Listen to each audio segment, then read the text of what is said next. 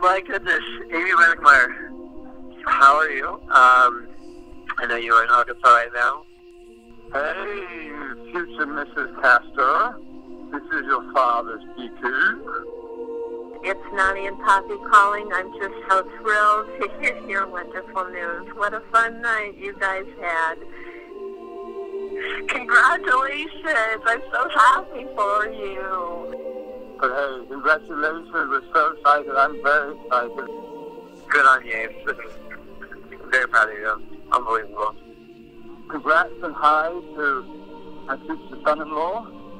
And that we're all just triple-thing. All right, love you. Bye.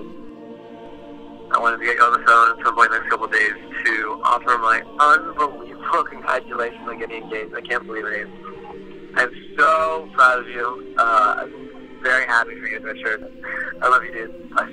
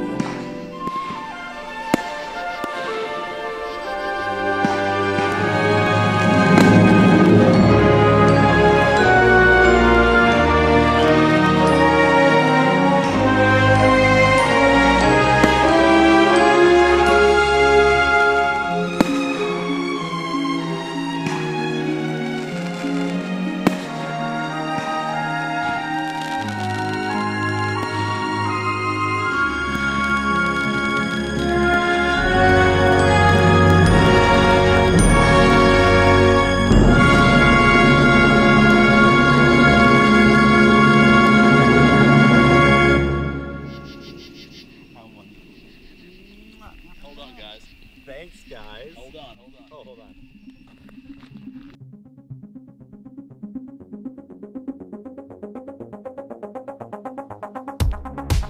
I know you're inside, you're feeling so hollow, and it's a hard pill for you to swallow. Yeah, but if I fall for you, I'll never recover. If I fall for you, I'll never be the same. I really wanna love somebody. Grandpa Chuck always said the only reason to get married is to help each other get to heaven. And I think that a lot. Mary sure helped me. I'm sure Amy's going to help you. Yes. Oh, we love you. Love you. We love you so much. Oh, cheers. Cheers.